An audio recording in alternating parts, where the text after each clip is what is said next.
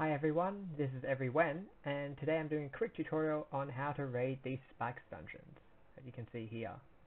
Now the problem with these spikes dungeons is that they're actually impossible to do on Windows. So you come along this corridor, drop down here to get to the final chamber, and you actually can't get anywhere, and you're just stuck here while all the turrets are shooting you, brains are trying to kill you, and it's just generally not a fun time.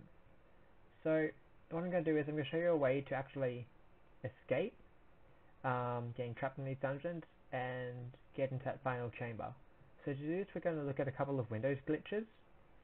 The first is if your bottom half is covered by a block, you can hold left to go right, right to go left, as long as your head's free. Same thing with your top half. So if my top half is covered by a block, I can hold right to go left or left to go right, and if I press up, I'm actually forced downwards out of the block. So to this, we're going to go raid this dungeon from the western side and go from underneath. Go away.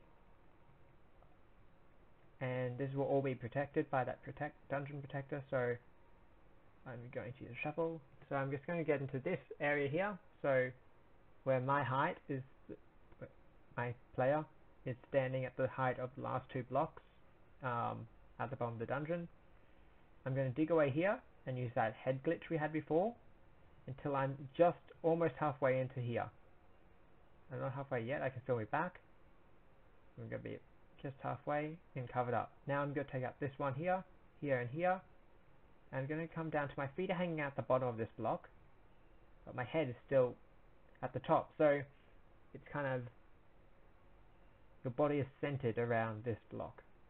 So what you can do now is, because your feet are sticking out the bottom of the block, you can actually wiggle around through here, and you can see my head's actually in the lava because I'm starting to drown.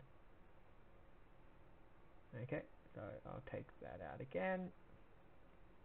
And now because my head is sticking out the top of the block, if you remember that glitch I showed you when your body is caught in the block, you can actually fly straight out, get to that last protector, grab your loot, and then, ironically, leave the dungeon the way you should have entered.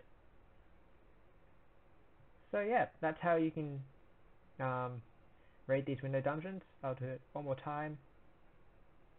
Grab the quartz while I'm here.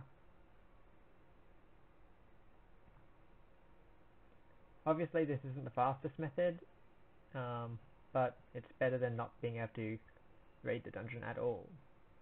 So up through here, just going to hover, and wait for this dirt. There we go.